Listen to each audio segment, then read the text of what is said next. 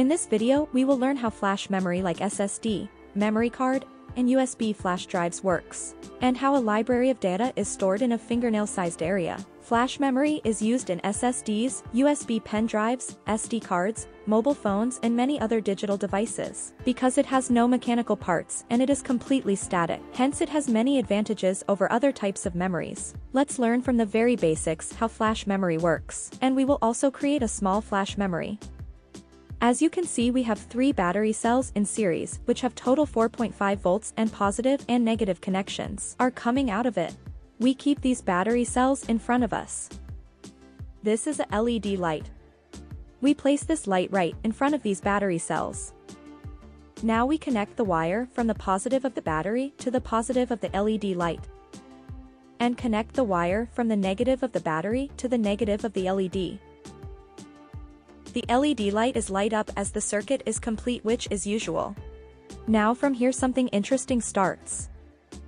Here we have a Mosfet transistor. By this we try to understand a big phenomenon of the physics. First we understand the points of Mosfet transistor. Any Mosfet transistor always has 3 points: source, drain, and gate. The Mosfet receives current from the source.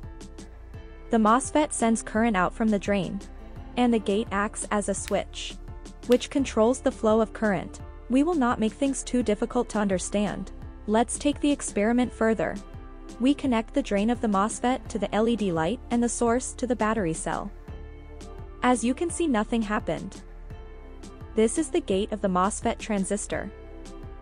This is a small wire we have. We connect this wire from one side to the gate of Mosfet. And on the other hand, as soon as we connect it to battery positive, the light turns on. And as soon as we connect it to the negative, the light turns off. No matter how many times you repeat this, the result remains the same. That just once connected to the positive, the switch is permanently on. And when connected to the negative, the switch is permanently off. And this point is very interesting, that it does not have any mechanical parts. And this switch works in a solid state. Let's go further and understand another phenomenon of nature. We remove the battery. And after 30 seconds, put the battery again.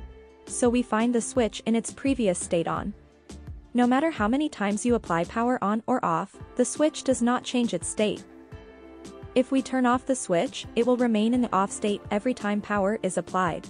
The metal oxide semiconductor field effect transistor, or MOSFET, is the most common type of transistor today. It works like a switch and it have relatively very low leakage of current, and remember their on or off status for decades.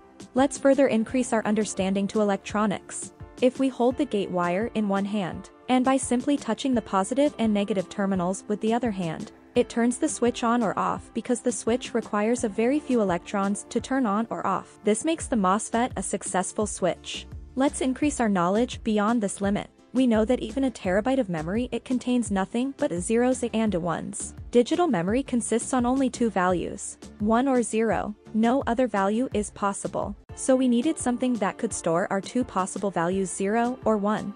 Since MOSFET acts as a switch in on or off state, so it can store and represent 0 or 1 very well. When the switch is on, we take it as a 1, and when the switch is off, we take it as 0. We know that the basic unit of a computer's memory is a bit. A bit is a value of 0 or 1. Let's design 1-byte memory using MOSFETs.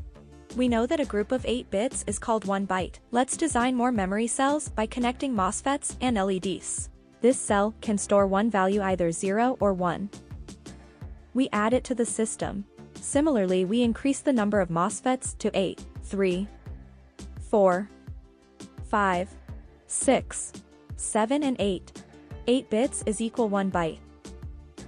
Now we connect all the LED lights with the battery from the positive side, and connect all the MOSFETs to the battery from the negative side as well. Our 1-byte memory is ready to store data. This is our 1-byte data. Let's store it in our flash memory. The first bit is 1, we turn the switch on. The second bit is 0, we turn off the switch. The third bit is 1. The fourth bit is 0. The fifth bit is also 1. The sixth bit is also 1. The seventh bit is 0.